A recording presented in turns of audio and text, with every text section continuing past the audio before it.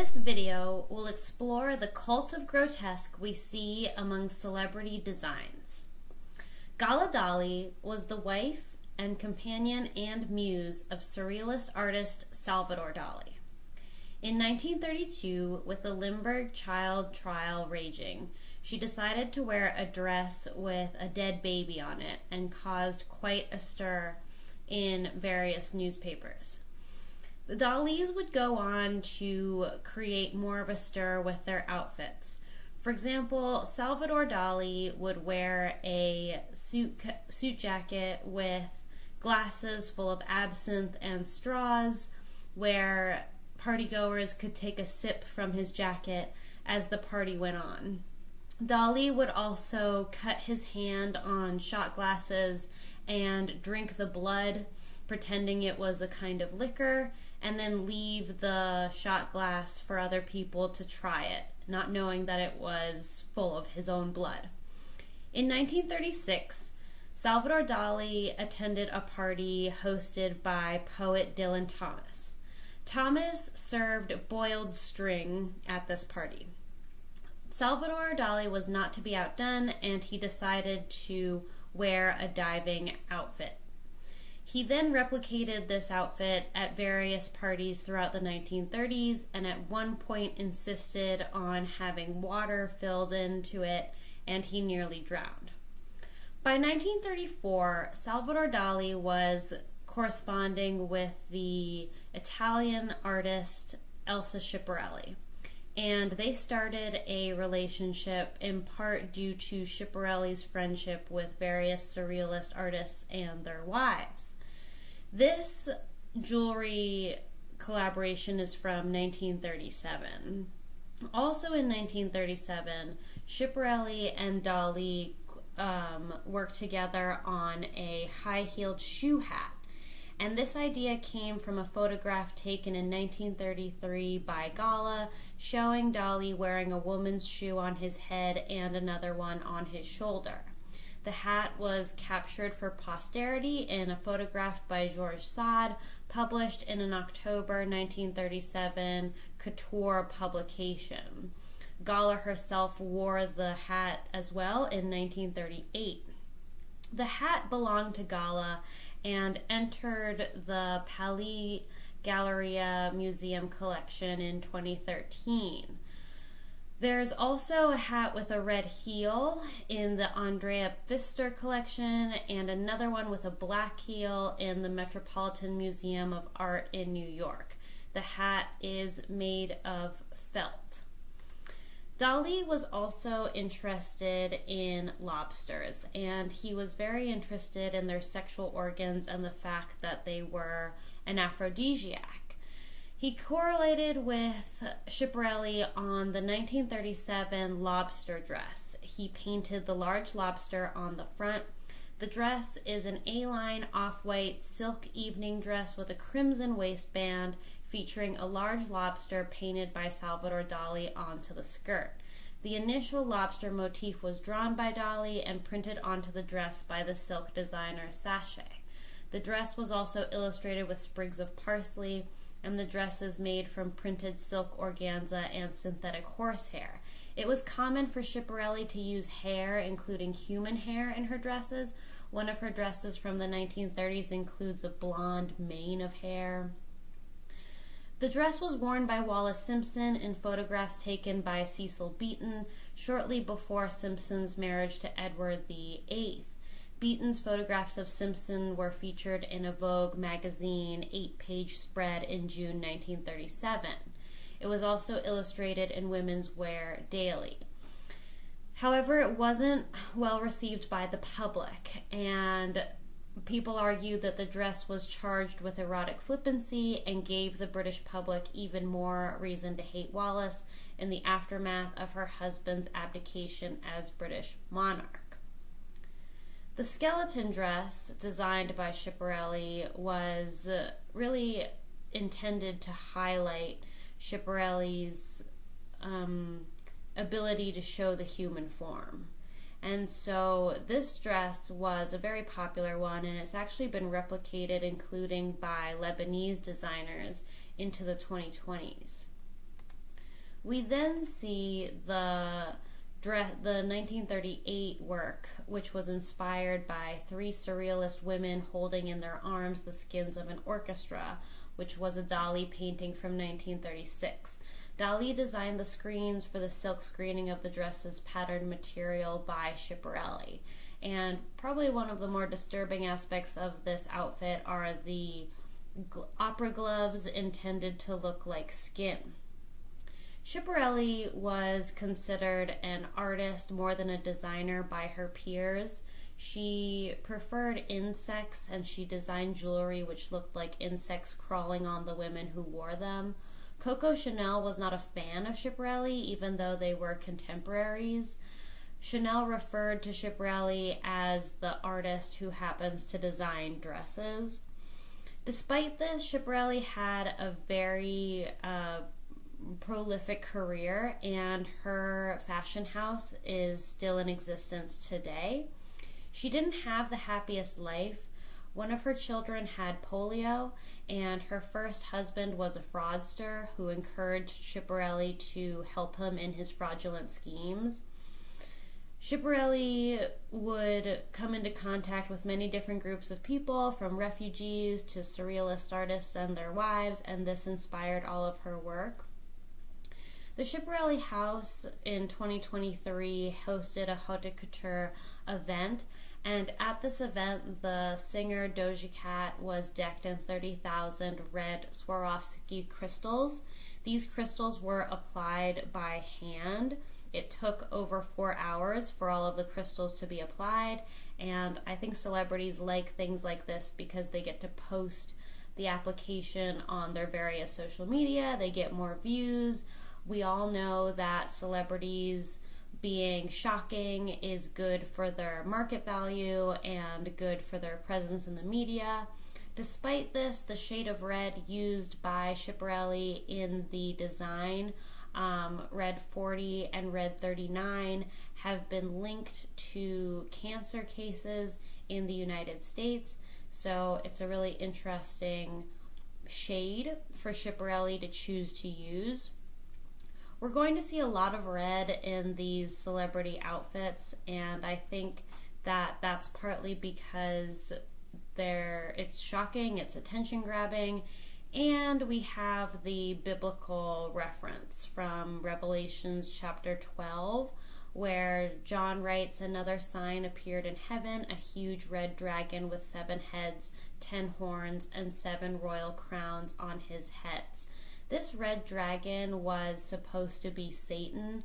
Not everybody depicted Satan as red. In Germanic texts, he's depicted as black, and Chaucer depicted him as green. Regardless, we do see a lot of red, sort of satanic imagery from these celebrities. The next piece I'll focus on is the meat dress of Lady Gaga. This dress was made of raw beef and worn by her at the 2010 MTV Video Music Awards. It was designed by Frank Fernandez, and the dress used meat from Fernandez's own family's butchery. Gaga wore the meat dress to accept her Video of the Year trophy for Bad Romance, and the dress was made of flank steak. The dress required Gaga to be stitched onto the outfit backstage, and Gaga herself said the dress smelled good because it smelled like meat. After being worn, the Rock and Roll Hall of Fame paid $6,000 to taxidermist Sergio Vigilato to preserve the dress. It had been frozen following the 2 television appearances, and it had been decomposing. It was treated with bleach, formaldehyde, and detergent to kill any bacteria, and was reconditioned by being dyed dark red once it was preserved. However, after the preservation, there were several pieces of beef left over, and gradually the meat dress turned into jerky. Turning to Madonna. This year, Madonna was featured in Vanity Fair's Icons issues in France and Italy, and Madonna was depicted as Jesus. If you search for these pictures online, they are titled Madonna as Jesus Christ. She's depicted at the Last Supper, and she's also depicted with a crucifix between her legs. Madonna's relationship with the Catholic Church is pretty well known. She is a lapsed Catholic. She says that she has been banned from the Catholic Church. I don't know if that's true. I know in the 1990s there was discussion of doing that because Madonna did get an abortion. Madonna's relationship with the Catholic Church makes her really angry. When she writes about it, she insists that she's a force for good and she unites artists, not that she's this force for bad, despite the fact that she's pretty open about getting abortions and doesn't acknowledge any of the mental or emotional fallout that often occurs in young women after receiving abortions. There's also a lot of footage of Madonna and her horns. She does hire minotaur-like figures for her many performances, and there are many photos of her wearing various forms of horns. This isn't uncommon. Many celebrities dive into wearing horns. Katy Perry, for example, grew up in a conservative Christian household but distanced herself from that once in Hollywood. She actually was in a legal dispute over land owned by a nunnery, and it's a shame that she decided to be so harsh in her dealings with this group of people that she had grown up with. We see Britney Spears engaging in the devil horns. This is something where we see a lot of red in celebrity performances, and again, red is very eye-catching, but it's also a color that's associated with satanic imagery. The next piece that's sort of disturbing and part of the cult of grotesque is the July 2022 Balenciaga and Mercedes AMG face shield. I couldn't find how much these face shields go for. The only person I've ever seen wearing them is Kim Kardashian, but these face shields were worn in a couture show by Balenciaga in Paris, and it's engineered to optimize airflow, improve performance metrics, and ensure a stabilized carbon dioxide intake. They're made of tinted polyurethane, boasting anti-fog technology. I'm not sure if Mercedes implemented a smart screen with the shield to show various digital icons, but they are very strange, and it's sort of odd that people would want to hide their faces, since our faces are one of the most unique things about us. Turning back to 2021, we see Lil Nas X's Satan shoes. And these were released in a batch of 666 shoes by Mischief X, who had released Jesus shoes in 2019. These Satan shoes featured a bronze pentagram, an inverted cross, and a drop of real human blood. They were made using Nike Air Max 97s, and Nike was not involved with creating the shoes at all. Nike did not design or release the shoes, and they were not endorsed by Nike. Lil Nas X kept the first pair of shoes, and they were priced at $1,000.18 a pair, a reference to the Bible passage Luke 10:18 that reads, "I saw Satan fall like lightning from heaven." Each shoe's air bubble sole contained red ink and 1 drop of human blood. A Mischief spokesperson said the blood had been provided by members of the art collective located in New York City, adding, "We love to sacrifice for our art." Later, the spokesman explained that the creative team collected individual drops over the course of a week, using the same type of needle used in at-home glucose and diabetic tests. The group also confirmed that Nike was not involved in any capacity. These shoes are really strange because blood can't be transported in the United States without certain permits in place. These permits are called Biosafety Level or BSL permits. And there are different levels of these permits. According to the CDC, Blood falls under BSL level 2, and it's an agent associated with human disease. Routes of transmission of disease include percutaneous injury, ingestion, mucous membrane exposure. What the CDC officially recommends is limited access to blood, biohazard warning signs, sharps precautions, and a biosafety manual defining any needed waste decontamination or medical surveillance policies.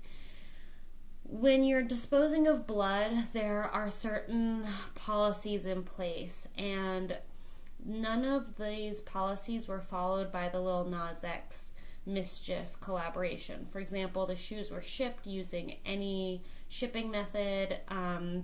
They weren't shipped using physical containment devices or PPE. So I'm not sure how this celebrity was able to avoid complying with CDC requirements on blood. Every single group that interacts with blood, whether they're a university, whether they're a nonprofit, they have to have practices and equipment specific to the operations performed and the laboratory function or activity. So, you'd think that the FDA or the CDC would speak out about these shoes because there was blood being sent through the mail, being worn by people, going to the gym, going to crowded areas. There's no indication that this blood was screened for diseases before being inserted into clothing. Despite this, there were no bureaucrats that spoke out about it, unlike the thalidomide scandal where FDA Catholics spoke out about the damages being done to American fetuses. Nobody spoke out about this. And what actually came to the rescue were Nike trademark infringement attorneys. So Nike sued Mischief X for infringing on their trademarks around this shoe. Mischief X had admitted that they had used Nike's shoes as a base, and when they were sued, they argued that Nike didn't understand sneaker culture, and Nike had been permitting their sneakers to be used as bases for different fashion for years, and they should just let it go. Nike didn't let it go, and the shoes were recalled due to a settlement agreement. You can still buy these shoes on eBay, I believe. I believe they're around $3,000. But what came to the rescue for this biohazard was a group of trademark attorneys, not any of the many federal agencies that are dedicated to tracking this kind of use. So that's very strange. And then the next piece is the kind of artwork that these celebrities have in their homes. Recently, actress Jamie Lee Curtis shared a photo, and in the photo was artwork by photographer Betsy Schneider. Schneider had photographed a naked child in a tub, and the photograph is called The Tub. If you go to Betsy Schneider's works and the works of other artists who collaborate with her in their various galleries, a lot of the photos are password protected, which is really strange. I don't know what the password is to see some of these photos. I don't know if the photos are questionable morally or legally, and that's why they're protected by passwords on the internet, but very, very strange. And then in 2021, we saw 2,400 people needing medical treatment following the Astroworld Festival tragedy. Astroworld was a music festival hosted by rapper and Kylie Jenner's husband, I don't know their relationship, Travis Scott. And 732 people sought extensive treatment for their injuries. When Travis Scott opened this sort of weird portal-looking thing, a lot of people lunged forward, and there were 50,000 attendees who started pushing towards the stage. The youngest victim was 9-year-old Ezra Blount, and he died from compression asphyxia. Indeed, all of the victims ranged in age from 14 to 27 died from compression asphyxia. Hundreds of lawsuits were filed against Scott and the concert's organizer Live Nation, accusing them of negligence. this was a really strange stage setup. You opened through the mouth of this figure, and then you walked towards the stage, which had fire coming out of it, and there was a portal which had a message saying, you know, we're going to meet you on the other side, or see you on the other side, which is commonly used for death. So I don't know why there was so much death symbolism in this Houston area festival in 2021. To my knowledge, some of the lawsuits have been settled, but some have not. The fact that so many people died and so many people were injured is just really strange. It almost seems like the concert venue wanted people to rush forward and didn't have accurate safety precautions in place. The cult of celebrity art is designed in part to shock us, I think, but it would frankly be more shocking if there were artists who made fun of different religions or who used different religions' imagery. We're always seeing the imagery being used as satanic or anti-Christian, and it would be more shocking if someone did, you know, anti-Islamic or anti-Sikh or anti-Buddhist or anti-Hindu or anti-Judaist imagery. That would probably have more shock value today. I also don't know why it's such a common theme. You'd think that some of these celebrities who pride themselves on being so unique would do something different, but I've come to expect a lot of satanic imagery from celebrities today.